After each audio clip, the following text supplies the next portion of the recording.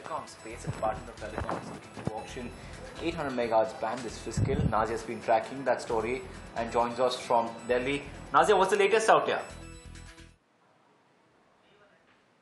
Well, yes, the Department of Telecom is likely to hold the auction for 800 megahertz band this fiscal. This is what the sources in the Department of Telecom tells us. Now, 800 megahertz has been a very contentious issue so far and continues to be one.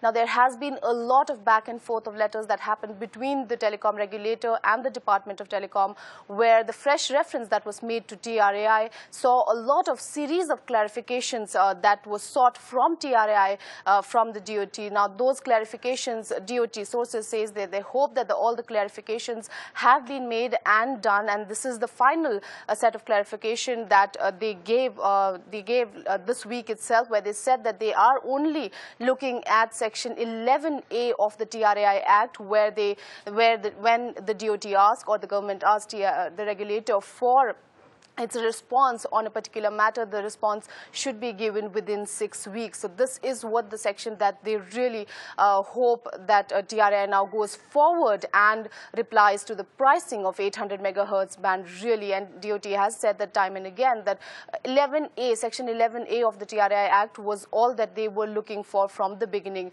Now that this is the final set of clarifications sought and answered to, that DOT hopes that TRAI will go ahead and do its consultation on the 800 megahertz band pricing.